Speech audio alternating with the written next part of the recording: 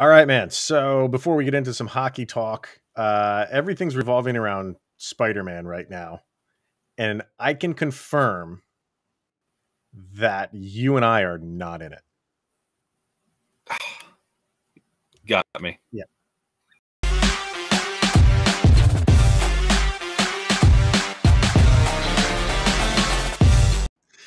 What's going on, everybody? Welcome to the Locked On Avalanche podcast, part of the Locked On Podcast Network, your team every day. I am your host, Chris Maselli. With me, as always, Shaggy Von Doom himself.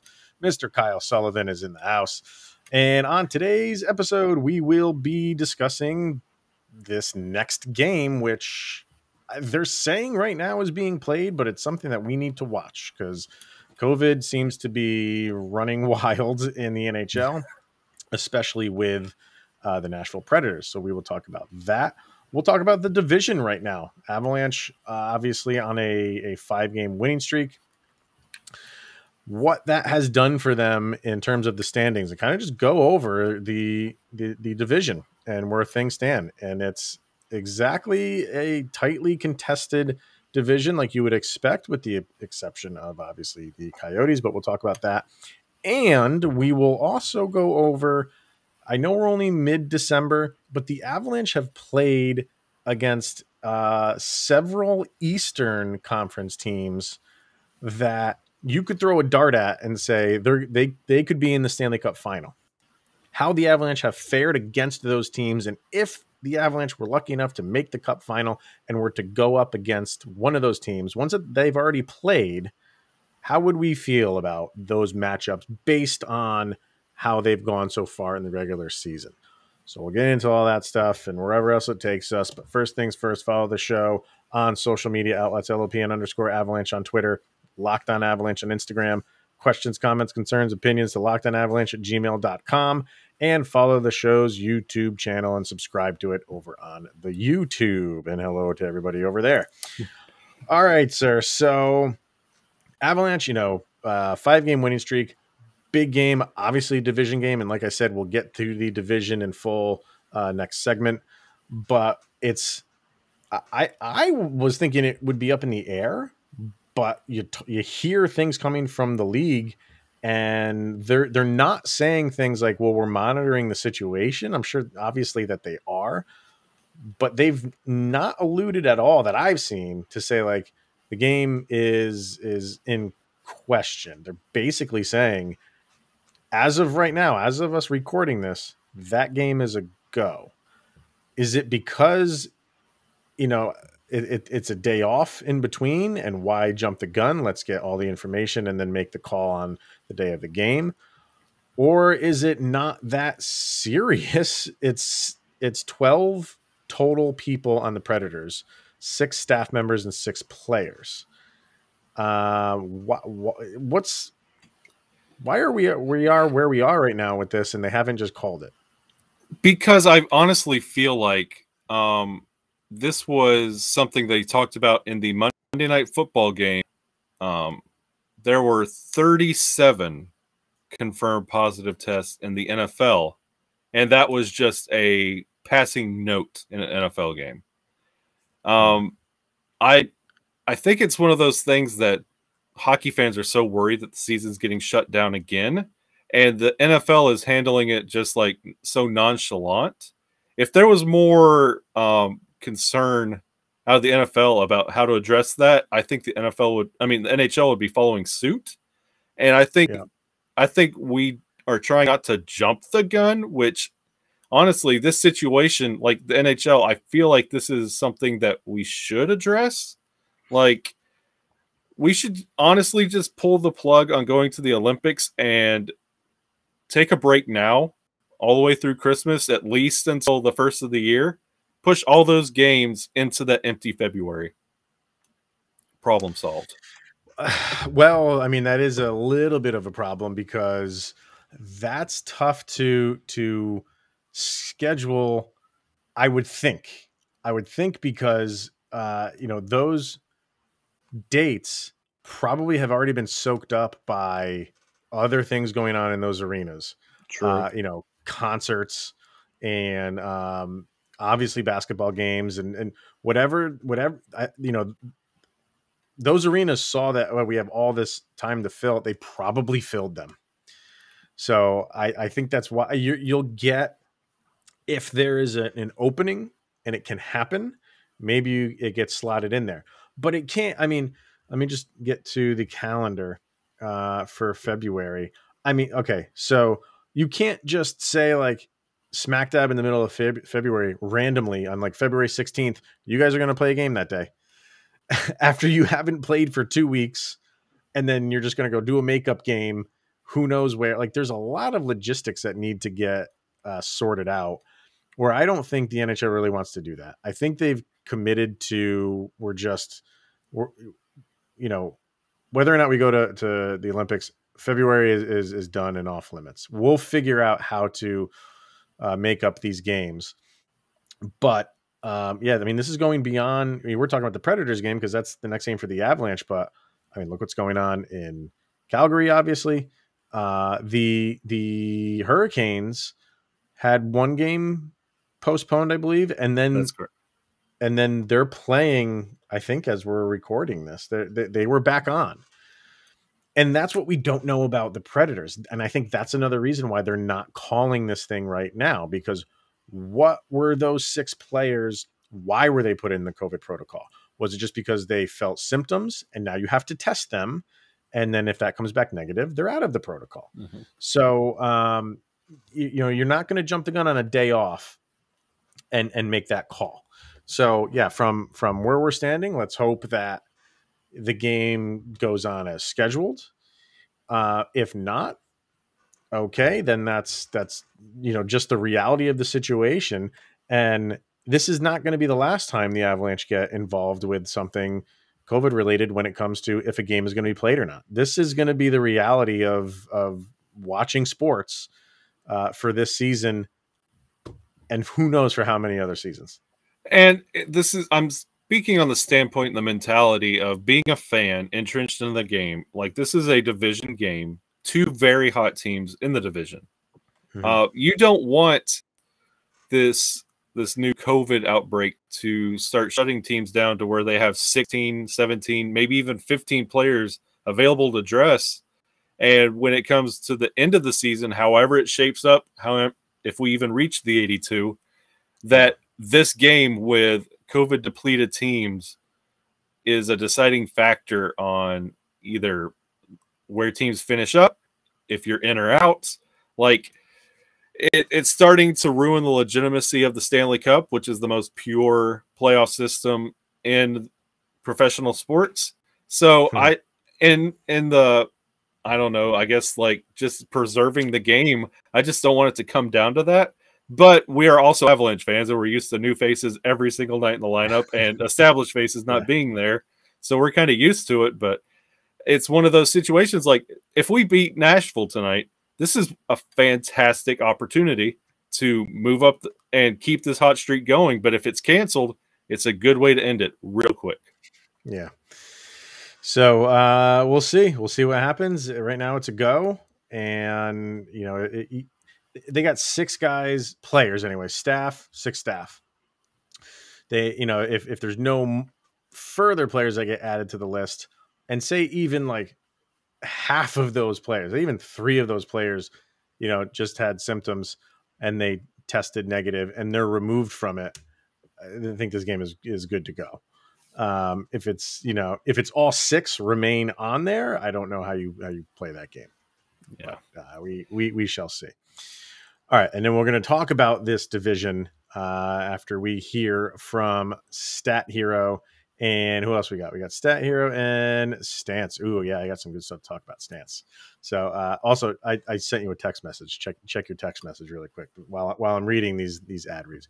All right, so Stat Hero. No one plays daily fantasy sports to lose. Winning feels so much better, but traditional fantasy sports are a long-term losing proposition because you never know who or what you're up against. Stat Hero is the first of its kind daily fantasy sports platform where it is you versus the house in a head-to-head fantasy matchup, and it's winner take all.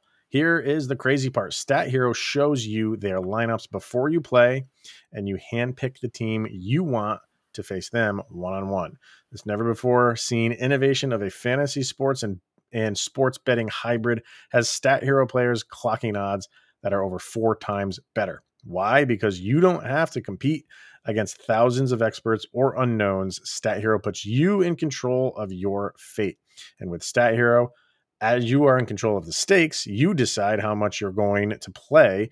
And Stat Hero has no choice but to take it because they're daring you to beat them. Stat Hero's head-to-head is what daily fantasy sports should be, one-on-one. Sign up for free right now at stathero.com/hockey and use the promo code hockey for a 100% deposit match. That is stathero.com/hockey with the promo code hockey. Once again, that is a 100% match. Terms and conditions do apply. Also, Stance. Stance, one of our newer sponsors. And yes, I did get a nice little care package from Stance today. Got some socks and got some boxer briefs. And I have not worn any of them yet, but just the feel of them, top of the line stuff. I'm telling you, they're looking good. And they were founded in 2009, and it's an apparel company, which is radically reinvented socks, underwear, and active apparel. With a sharp focus on comfort, quality, and creativity, Stance brings an atypical aesthetic alongside some of pop culture's hottest collaborators for the ultimate in style and self-expression, because everything you wear should be a direct extension of who you are and how you feel. Stance believes that the perfect fit matters more than fitting in, that those who feel good do good. Go see for yourself, register for an account at stance.com and get 15% off of your first purchase. Just at checkout, use the promo code locked on. Enjoy the color and comfort of a life less ordinary with Stance. All right, sir. Want to talk some division? Absolutely. There we go. That's, by the way, much better. I think we had to change a setting for you, did we not? Yes, we did. Microphone popped out, but we're good to go now. We're all better. So, all right, let's talk some division, because the Avalanche are ascending upwards in that division. So I want to bring it up here. And they are still, with games in hand, them and Dallas have played the least amount of games in the division, with 26 games played total. So right now, Minnesota still has a lead, but that lead has dwindled. They have 39 points overall. They are losers of 2 in a row. And St. Louis is now 2 points behind them, although Minnesota does have 1 game in hand against St. Louis. But St. Louis has 37 points. The Avs with 36. And they have 3 games in hand against the Blues, and they're only a point back from them. And they have 2 games in hand, and they are 3 points behind Minnesota. Nashville with 35 points while playing 28 games. The Jets with 31 points playing 28 games. Dallas, 28 points after 26 games. They've lost 4 in a row. They seem to be struggling a little bit now after they were on a good stretch. Didn't they win like 5, 6, or 7 in a row long ago? I think it was a lot of the lines getting hot and taking advantage of the opportunities presented with weaker opponents. Yeah. But they are at 28 points, and then you have the Blackhawks at 22 points and the Arizona Coyotes with 12. That just looks, I mean, when you look at that, when you just go through all of that, 39 points, 37, 36, 35, 31, go, 12. You got to feel for Arizona. I mean, and you look Montreal has 15. That's better than 12. Oh. Oh man. But yeah, when you just look at 5, 20, and 2, God. I feel for you. So where the Avs stand in this, they're obviously in a good spot. I was thinking about it today, and remember how just uneasy so many Avalanche fans were at the start of this season, and they would win a game and then lose a couple and then win a couple, then lose one, and just the back and forth, and questions were being thrown out there. Is this Avalanche team, are they done? It was kind of ridiculous to ask that question early on, and we had talked about it, about the panic button, the proverbial panic button. And no, you're not smashing that panic button in November. And they, this is a long haul. 82 games is a long haul, and you're starting to see this team play the way that we know that they can play all along. And I was thinking about it today, thinking of now every time there's a game, now you have confidence that they can win that game. Where early in the season, you didn't have that. It's okay to have that because that's where they were at that point in time. But right now, you are feeling really good being an Avalanche fan, knowing that anytime there is a puck drop, they have the capability to win that game. And you have that feeling that it doesn't matter who, like, especially after how we've handled New York, Florida, like it's almost like we can beat the okay teams. We could beat the average teams in the division. But when it comes to the top of the line teams, we can handle them. And when it comes to Nashville, if we end up winning this game tonight, it puts us solid in second place. And just a couple weeks ago, that felt like there was such a huge gap in catching Minnesota. And you are right there. And all it took was this team just cleaning up just a couple things. Like it was honestly the passing, the mentality, and you're getting scoring from Burakovsky now. Nichushkin is a unit in the slot. Cale Makar has ascended to his role. It's all these other names other than the ones that you put on posters that are delivering for the Avalanche, and Darcy Kemper solidifying his role, that you have this confidence in this team that this might be the team that is better than all the teams you relied on so heavily. This might be the best iteration of the Avalanche. Yeah. And you mentioned Darcy Kemper, and I mean, I still think he is that guy that is still improving, and he's improving, and he's playing well. He's playing much better than he has all season, and and he again, when you read some of the comments from the fans and stuff like that, and how like they've already lost faith in him, and what happened? It took him to get hurt, and then you're without him for a few games, and then you see what the backup plan is. And you're like, okay, maybe I shouldn't have been so hard on Darcy Kemper. And now, he's back, and he is your best chance. There is no question about that. He is your best chance to win every time he's in there. So he's not going to get unseated, even though Francouz is back, and we still want to see what he can do. If you can have that 1-2 punch, what they have not had that at all this season, you're good. You're in a good spot, because we all like Pavel Francouz. We all seen what he can do. The question now is, it's been so long since he's done it at an NHL level. Can he keep it up? Can he keep healthy? Can he get back to that? I always reference when he took over for Grubauer after Grubauer got hurt in the Air Force game, that he made I don't think he was number one. I think he was the second star and then the third star the 2 weeks following that. And we even mentioned it not that long ago, because Cale Makar was the third star 1 week and then followed up by the third star the following week. And he's only the second person in Avalanche history to be a 1, 2, or 3 star 2 weeks in a row. The first one to do it was Pavel Francouz. I don't think anybody would get that trivia question right if it didn't happen recently. But you and they're again doing it with injuries every single day. Every day. And Devon Taves even said it, or no, was it Taves who said it, or no, Kadri said it, when we're healthy. I think it was Kadri said, when we're healthy, look out. He's right. I don't know if we'll ever get there, just because it's the life of an Avalanche fan, just living with injuries. But this team is cresting right now, and it's exciting to know that there is a game day that this team can win it.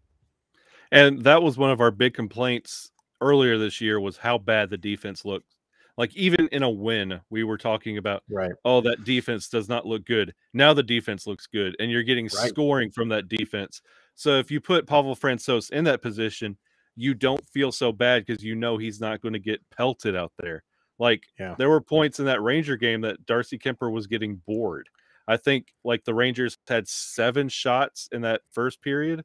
Like if you put Pavel Francouz out there, he can handle 7 shots a period. He can handle 10 shots a Right. period. That's Right. fine.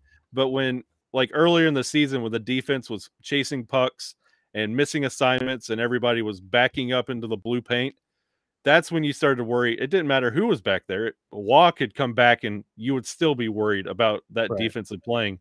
Now you have more confidence in the defense, and Francouz can get in there, and I think it's better for him getting the feel of the game with the defense the way it's set right now. Yeah. I think the 3 big things that we were had concerns about early in the year were goaltending, the defense, and the power play. And all 3 of those have improved. Yes. And that's what happens. Over the course of a season, good teams start to make improvements in categories like that, goaltending, defense, and power plays, and individually. And look at what Kadri's doing. Now you're getting Burakovsky. Hopefully, he's hot. Hopefully he can stay that way. You're seeing Nathan MacKinnon come back and he's facilitating like normal. The goals will come. Maybe that's the next thing that needs to happen is his goal scoring comes along. I think we all expect that to happen. But they're settling into a very, very nice place, and they have positioned themselves within a division. They didn't get too far back with all these issues that they had early on. They didn't get pushed down into the standings where they couldn't recover from it. Yeah. They always seem to hold their head above water, and that's exactly what they did. And they're sitting pretty in a division with games in hand. And nobody's panicking like they were a month ago, month and a half ago. Nobody. And to piggyback on that Nathan MacKinnon point, to everyone who still is worried and wondering about Nathan MacKinnon, he is sitting at 5th in points for the Avalanche right now. And even with all those games he missed, with the way he's playing now, he is still sitting at 5th.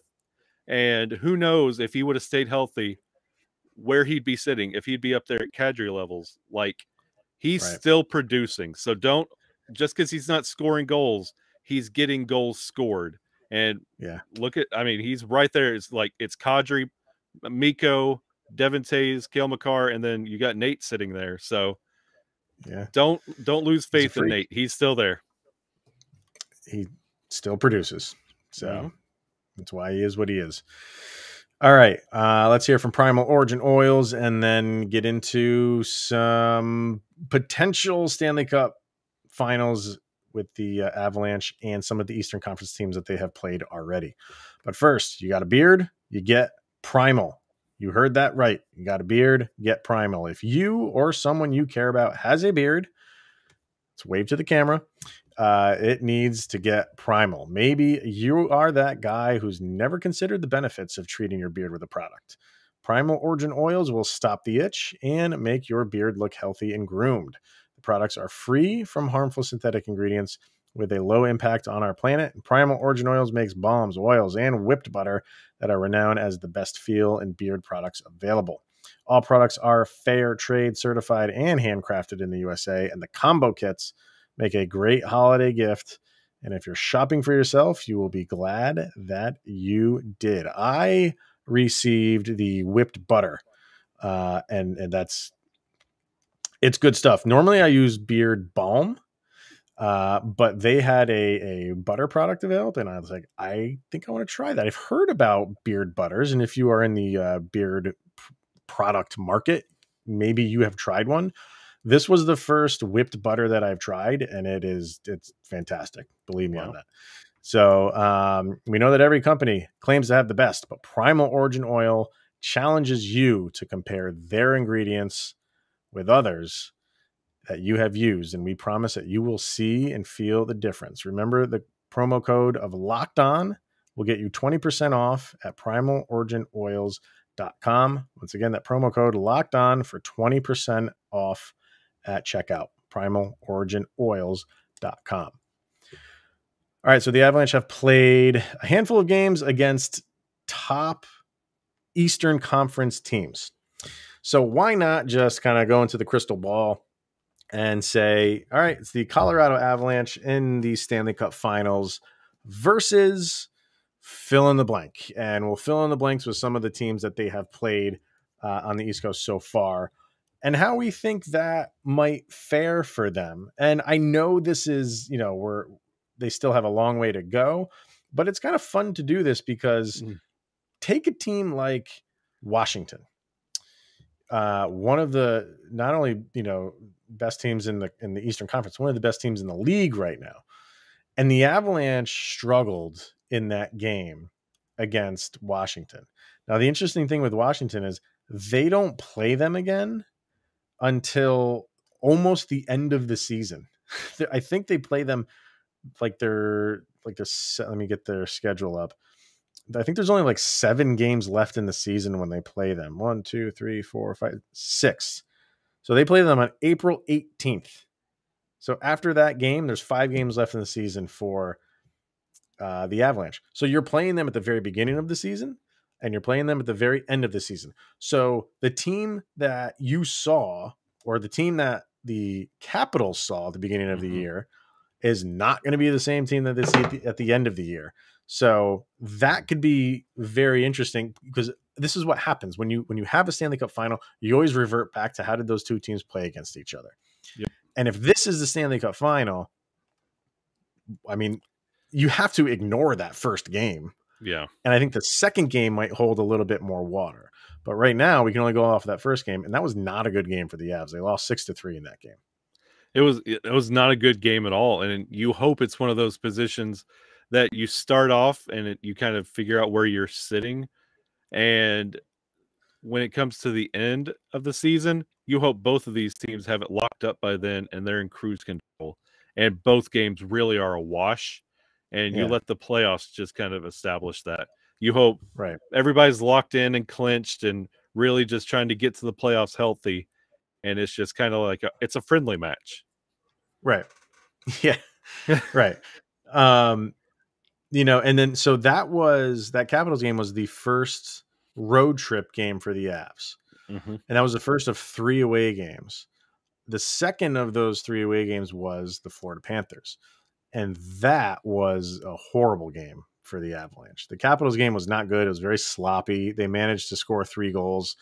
The Panthers game was awful. The Panthers were in control of that game for 60 minutes. The Avs had nothing. And that's why we were talking about really looking forward to this more recent game against them. And that one was an absolute classic.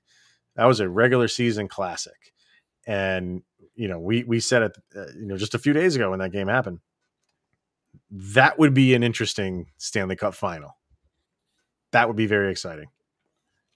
If you get those two teams playing that kind of hockey for 7 nights, this is one of those that you would buy a subscription to a magazine and get this on DVD and watch it forever and ever and ever.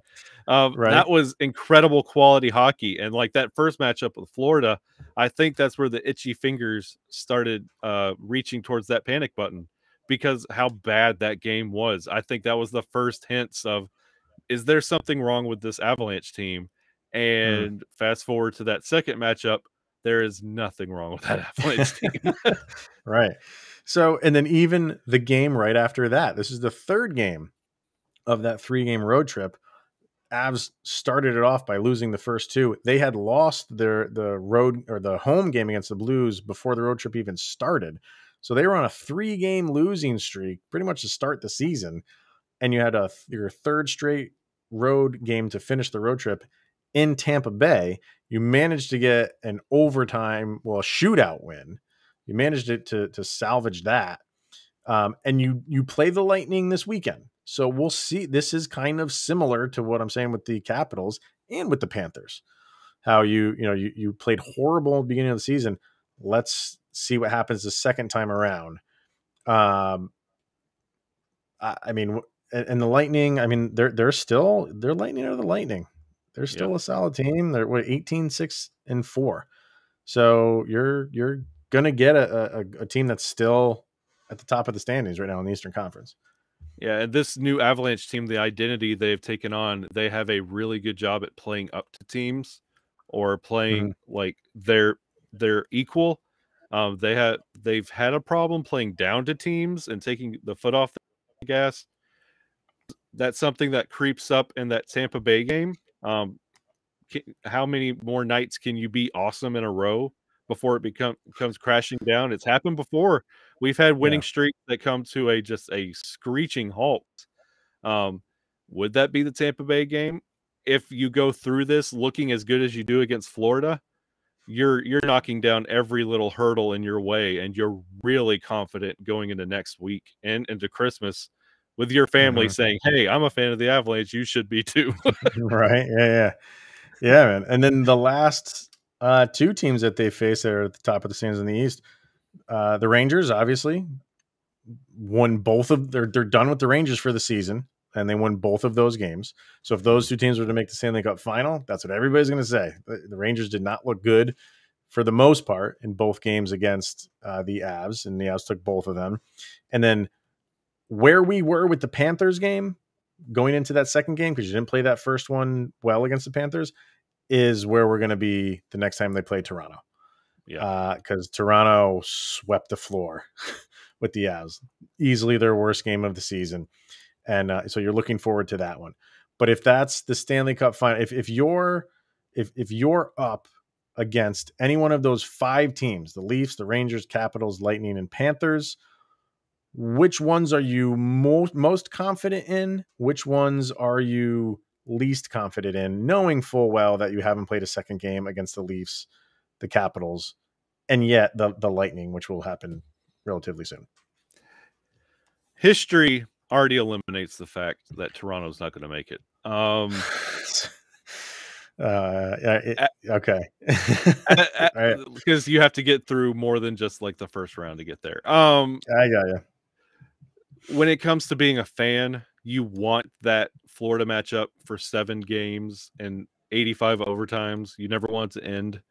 That's on paper what you would love to sell, even though it's going to be a rough sell. Colorado and Florida are not really huge markets when it comes to selling the game. So that's going to be a rough sell in a Stanley Cup, but that would be a fan's dream. I worry about Tampa Bay in the Cup. Yeah, I mean, it's like once they get there, they know how to turn it on now. They've got back-to-back cups, so that's a championship pedigree right there. They know what to do to win Stanley Cup final, and if the Avs get there, that's the first time that they've been there in a long time, obviously. But yeah, you got to defer to the team that's done it 2 times in a row at that point. And then when you see Tampa Bay in that Stanley Cup setting, they've been there, they've won it. They are an absolute machine when they are operating, how they handle the puck. They take on this whole another mindset that is just mind-blowing to me, how they have it set up that way. I don't know what they're doing with the LTIR situation, so we'll find out when the Stanley Cup rolls around.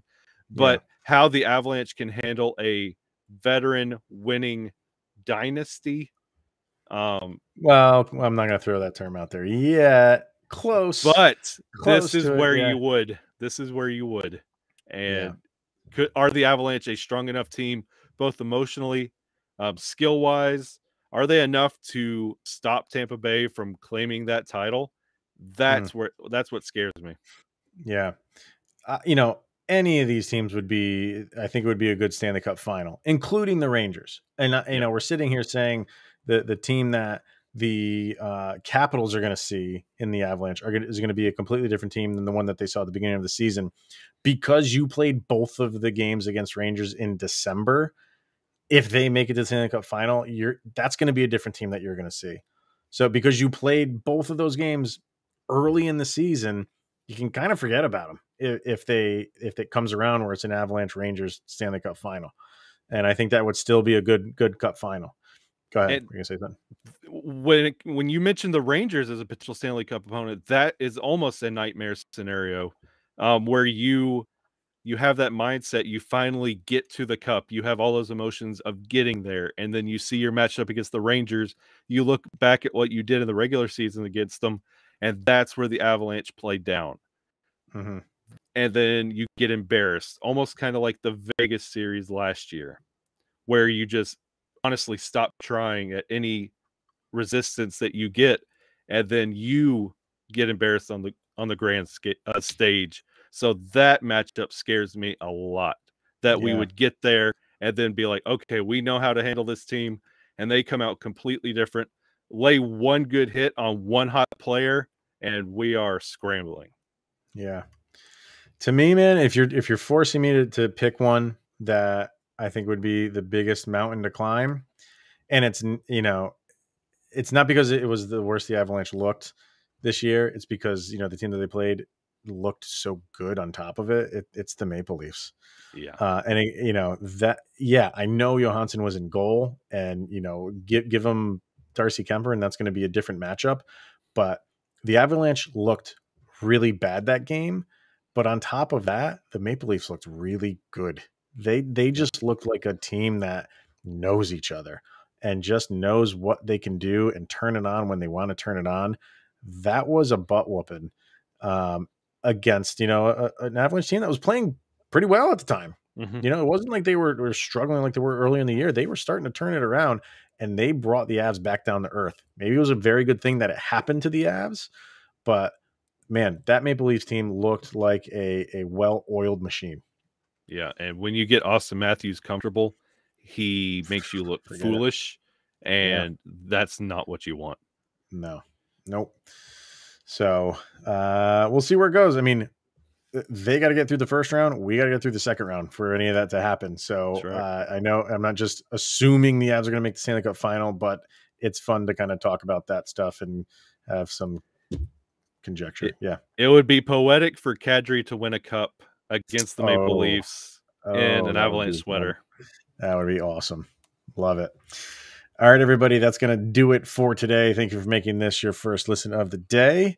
Head on over to Locked On NHL, make that your second listen of the day. And I got some power rankings going on with Mr. Adam Denker over on Locked On NHL if you want to listen to that. But that'll be it. Hopefully the Avs get a game in against the Predators. If they do, we will be talking about it tomorrow.